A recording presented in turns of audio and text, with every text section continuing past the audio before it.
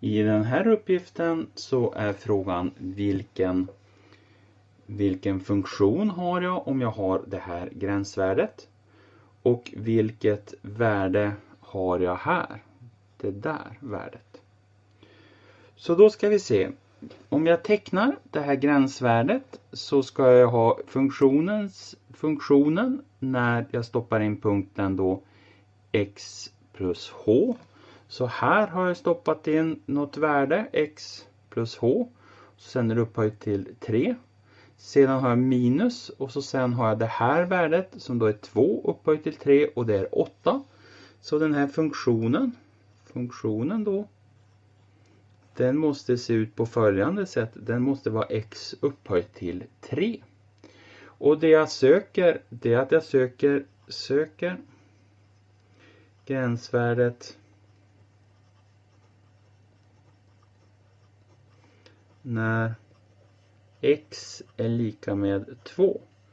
Så det här a-värdet som söks i uppgiften, a, det är lika med 2 då i a-uppgiften.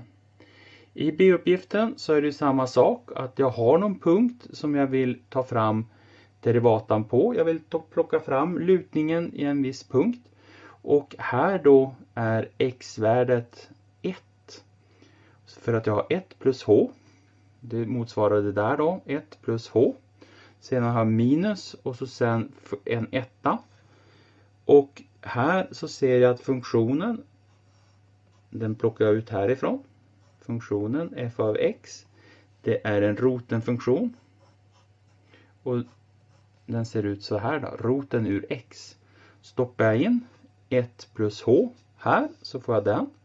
Och så sen har jag minus och så sen roten ur 1. Roten ur 1 det är 1 så då får jag den där. Så funktionen ser ut så där och jag söker gränsvärdet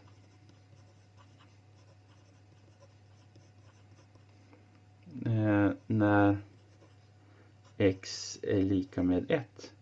Alltså a-värdet som var detsamma som x-värdet är lika med 1. Sådär.